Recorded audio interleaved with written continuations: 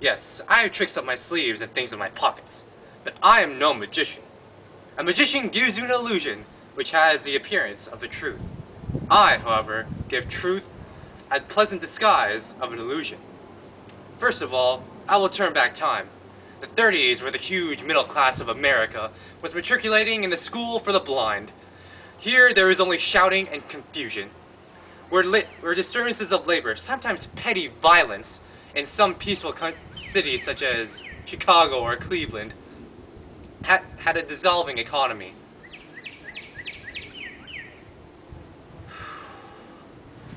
This is a memory play, and in a memory it is sentimental but not real. I, Tom, am the narrator and also a character. The other characters are my mother, Amanda, my sister, Laura, and a gentleman caller that comes near the end. I think the rest of the play will speak itself. Tom! Tom, come in. We can't say grace until we come to the table. Coming, Mom, coming.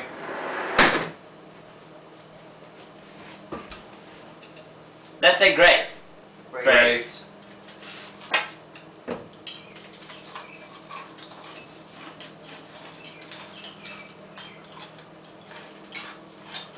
Tom, don't use your fingers. And swallow and chew your food before you swallow.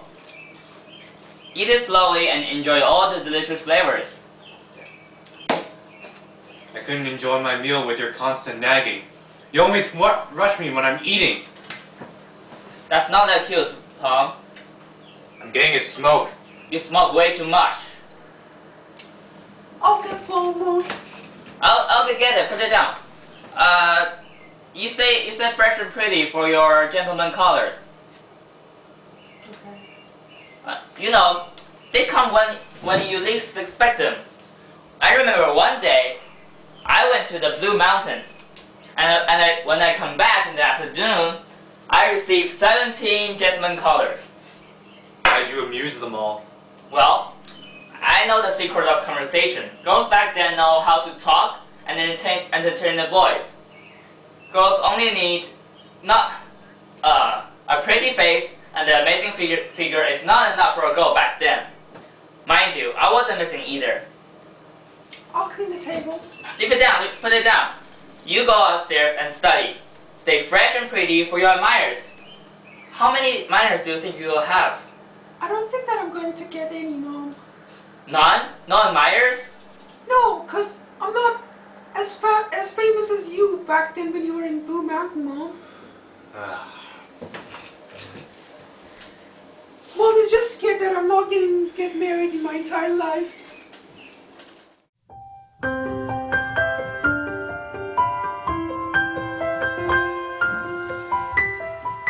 The next day, my mother found out Laura stopped attending school at Rubicam's business college. My mother said she'd stop by at school to see if Laura had done well in her classes, but the teacher told her that she hadn't come to class since the first day when she had a nervous breakdown. Without putting out a fight, Laura admitted that she had been skipping class to go to zoos and watching movies to pass the time. From that point on, the idea for my sister to be married had become my mother's greater concern, as she thought that this was the only way for Laura to live happily, even though she threw her business career out the window. Later on, my mother and I had a huge argument while Laura was watching Cowardly. I was so angry at my mother telling me that I was so selfish after explaining how I always paid the rent to afford the roof that we all lived under, that I hated the job that I always had to go every morning with a passion. But I stayed at the warehouse just so that I can roll some money in for the family. I also told her that if I really were selfish, I would have left the apartment long ago without any regrets.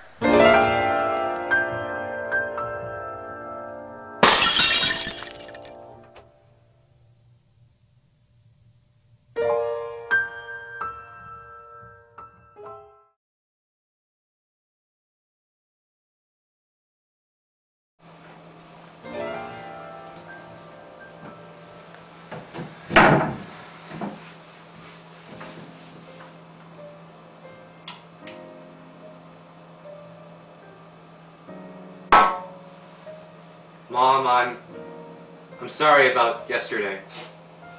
I didn't mean what I said. I'm sorry.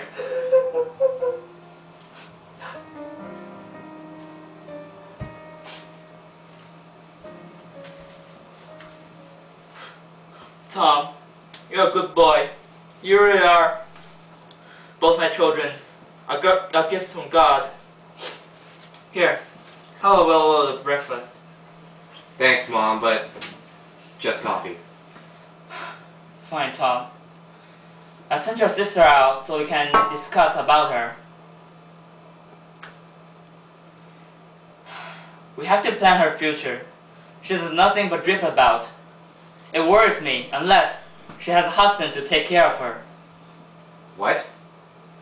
I saw that letter you got from the merchant marine. I know what you are dreaming of, and I allow you to do it. But not until we find a replacement for you. I don't understand. As soon as Laura gets married and has a husband, you'll be free to fulfill your desire and go wherever you want. But until then, you have to stay and look out for your sister. All she does is fool around with those pieces of glass. And what kind of life would that lead? What can I do? Well, suppress your selfishness. You only think of yourself. Tom, down at the warehouses, are there any nice men? Find a good young man for your sister to meet. Oh my God. Why are you complaining? It's for your sister. Yes, yes, yes.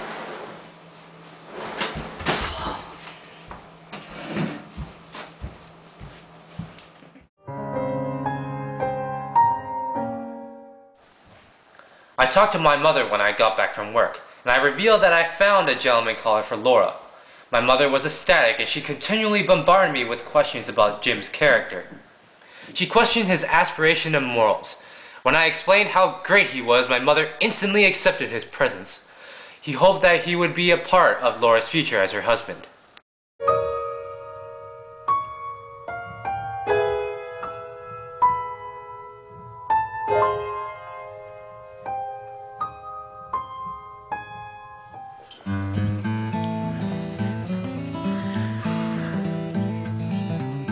Tonight was the night that Jim would come to our apartment for dinner. I had known Jim slightly in high school. He had a tremendous Irish good nature, vitality, and seemed to move in a continual spotlight. He was a star in basketball, captain of the debating club, and was the lead singer in annual light operas. He was basically the crown jewel of what you would expect in a model student. But 6 years after graduation, he was holding a job that wasn't much better than mine. I was on friendly terms with Jim, as I was the only one who remembers his former glory. He knows my secret of retiring to the washroom to write my poems. Therefore, he named me Shakespeare for my passion for writing.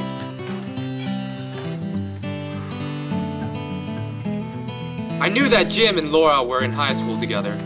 Laura had told me a whole bunch of stories of how she adored him. She told me one time how Jim asked her what was wrong, and answered him that she had cirrhosis, but heard wrong and thought it was blue roses. Since then, he always called Laura Blue Roses. Although that happened at high school, I wasn't sure if Jim would still remember her for all these years. Mom, can you let them in, please? What's wrong with you? Go open the door quick. I can't, I'm sick. Laura Wingfield, go open the door. Okay.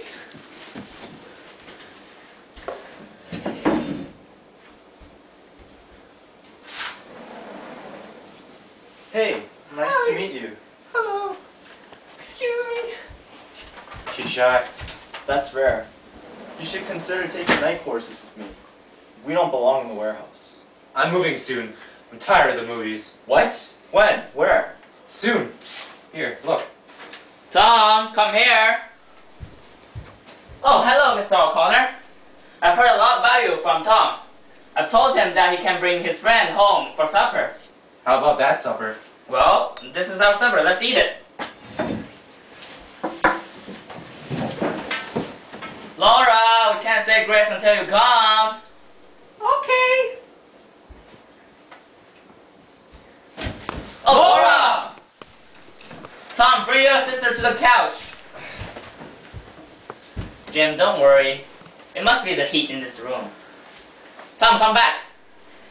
Yeah, let's just say grace. Grace.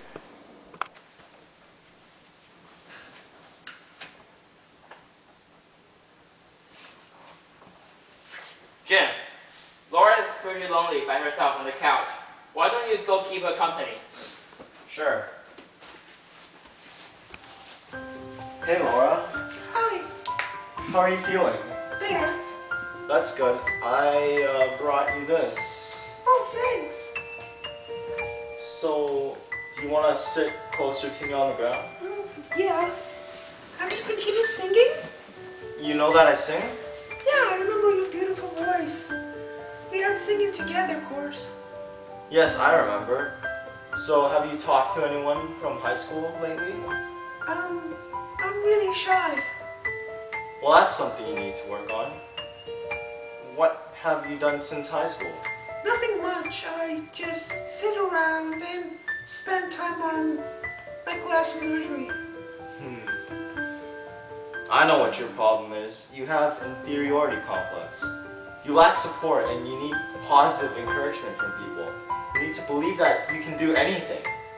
There must be something you're good at. I don't know.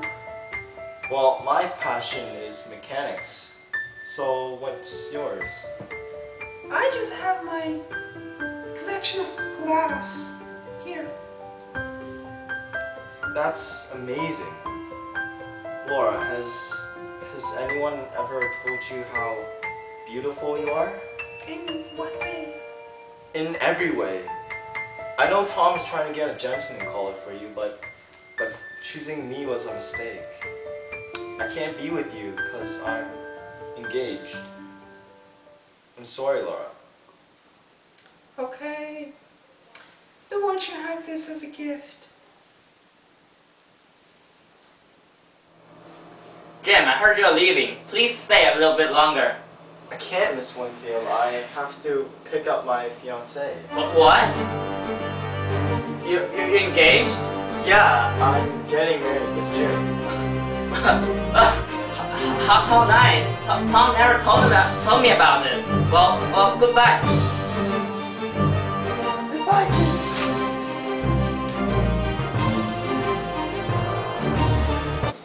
Tom! Yeah, Mom? Why didn't you tell me Jim was engaged? I didn't know. It's not, my warehouse isn't someplace I socialize. But you told me he was your best friend. Do you know anything? You and your selfish dreams. We're going out. Leave! You selfish, no you son! Fine. No. I'll go.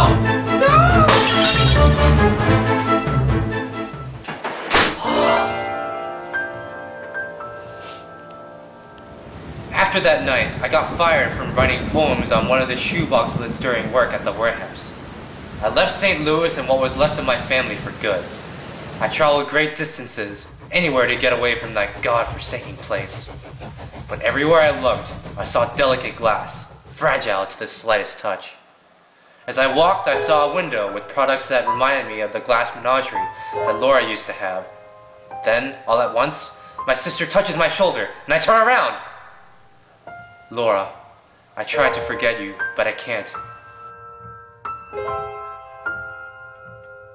Blow out your candles, and so, goodbye.